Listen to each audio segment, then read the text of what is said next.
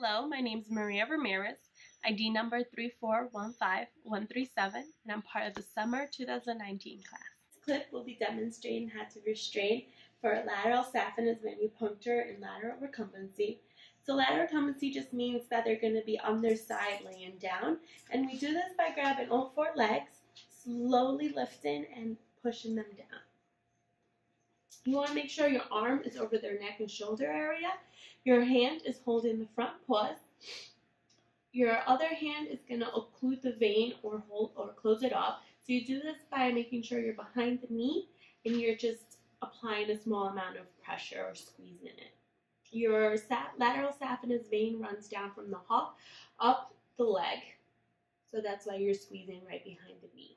In this clip, we'll demonstrate how to hold the dog for a cephalic venipuncture in sternal position. So in sternal position just means he's going to be laying down on his chest and his stomach. So we start by having him sitting on the table. You take his front paws and just laying him out gently. You want to apply some pressure using your upper body in case he gets up. You're also behind him in case he wants to scoot back. You're going to prevent that. Both arms are on his side to stabilize the patient. Your one hand will be holding his head in case he wants to turn and bite. It will prevent that from happening. Using your palm, you gently want to push the elbow forward. You're going to be occluding or cutting off with your thumb, and you want to roll your thumb laterally in order to expose the cephalic vein.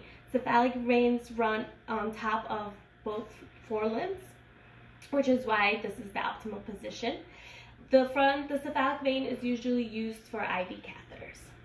We'll be doing feline medial saphenous lateral recumbency restraint. So first I'm going to go through it and then I'm going to demonstrate on how to do it. So lateral recumbency just means on their side and laying down. You're going to grab all four paws, slightly lift them off of the table, lay them safely on their side. Then you're going to make sure your one arm is over their neck and shoulder region so they can't move their neck. You're going to hold their paws with your hand. Your other hand is going to be holding the leg that's on the top and their tail. You're going to try to chop down on their bottom leg, exposing the medial saphenous vein. That vein runs from the hock up to their groin, and it's usually common for blood draws in cats. Now I'm going to demonstrate it.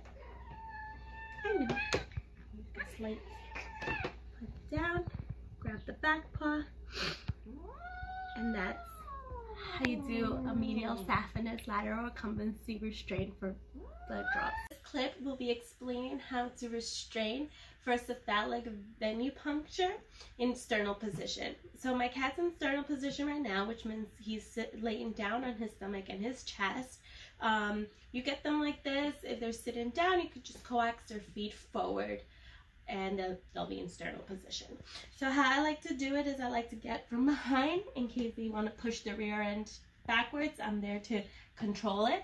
Both my hands are on his side for stability.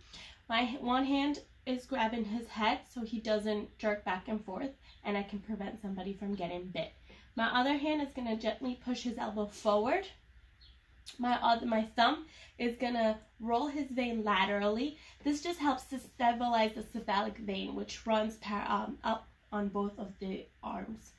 I'm pushing down in order to occlude it, which means close off, and he's perfect.